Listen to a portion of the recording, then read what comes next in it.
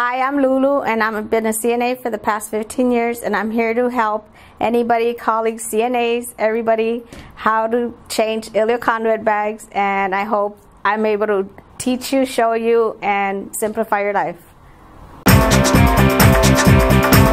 These are the supplies that we're going to need, okay? First off, you're going to need a Hollister bag, conduit bag. Second of all, you need to have a template to measure the exact measurements of the stoma.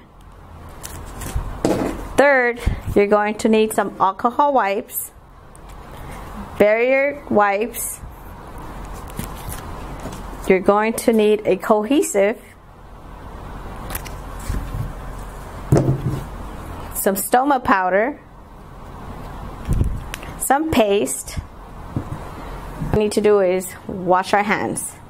This is when we start removing appliances. Get gloves, anything you might like, or just a hand sanitizer if you don't have gloves at home, which most people don't.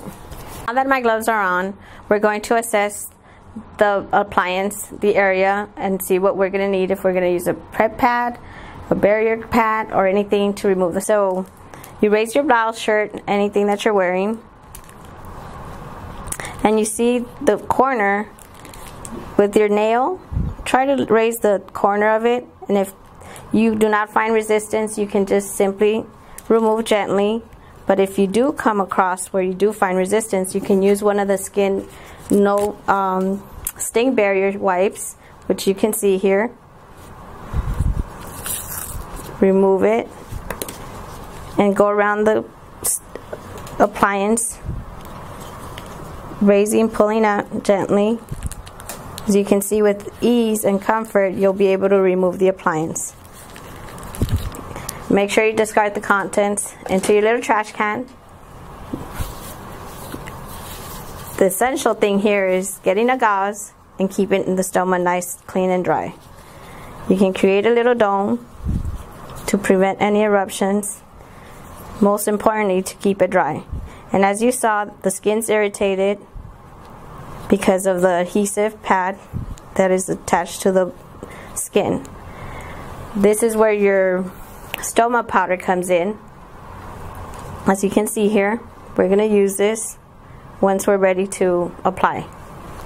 Now, the next thing is we're going to get our stoma bag ready for use. The next step is we're going to get our template. We're going to make sure that we keep a gauze handy at all times, just underneath the stoma, to keep it nice and dry. Now, with the template, we're going to measure the exact measurement of the stoma. You do not want it too small, obviously does not fit, and you do not want it too big because it will leak. So you have to write the correct measurement. As you can see here, that's a perfect fit. So our measurement is 1 3/4. Once removing the template, you want to keep that gauze back on there because you do not want to mess, and you want to keep it dry at all times. Okay, now you see how irritated the skin is? Make sure, CNAs, that you report to your nurses assigned to this patient, and so they can document.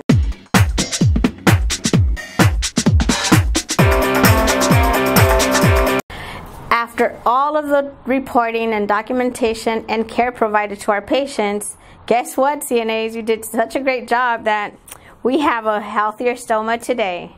Thank you for the reporting, and thank you for the documentation. Okay, so now we're going to start cutting out the stoma bag to 1 3/4 measurement. And you'll see, and if you cut too small, you can go back and cut again. So now we're going to try and size it to see if we did a good job at cutting it out. So you want to remove your gauze. Remember, dab anywhere that's wet, keep dry, and just slightly go over the stoma. But we did a perfect job at cutting it out. Yay, nurses, CNAs, anybody?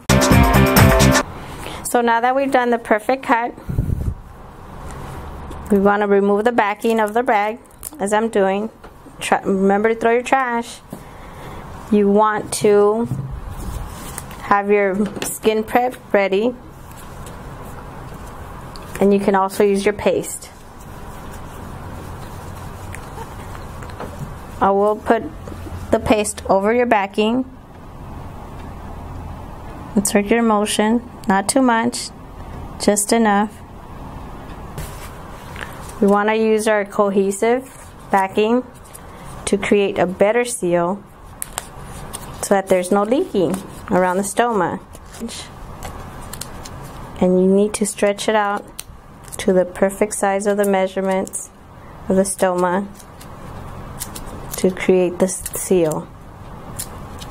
As you see, you need to go in circular motion, or however you choose, to make sure that you create the seal of the opening that we just cut. I will apply it to the backing, as you see here. This is what you always want to have. Okay, now that we've applied the cohesive, there are two backings to it. Remove the inner one, as you saw that we applied the gel, and I left the outer one, the outer layer of the backing. So now we're going to apply it to the stoma. But don't remove the backing till we do apply it. And as you can see here,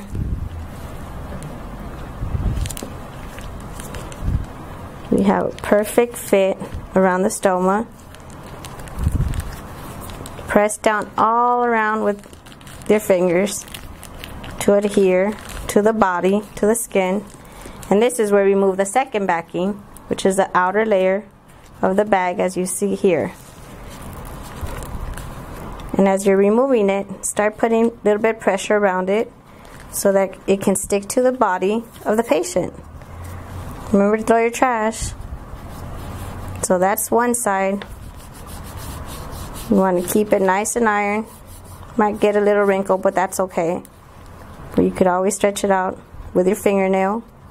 As you see, as I'm doing here, you can see that the wrinkles come out and it'll create a perfect seal. So now we go to the other side. We do the same as we did the right. You remove the backing of the outer layer of the bag, toss that in the trash, and you go around it, pushing lightly in the outward position. You might get wrinkles, but that's okay, because we will always be able to remove them by pressing outward away from the stoma. You can see here, sure it's no wrinkles, so use your nails. Ladies, gentlemen, CNAs, RNs, anybody watching, make sure you go all the way around. Get all the wrinkles that you can, and just apply your hand for a short period of time, 1-2 minutes, and you'll have your perfect change of conduit bag. How simple is this? That is so funny.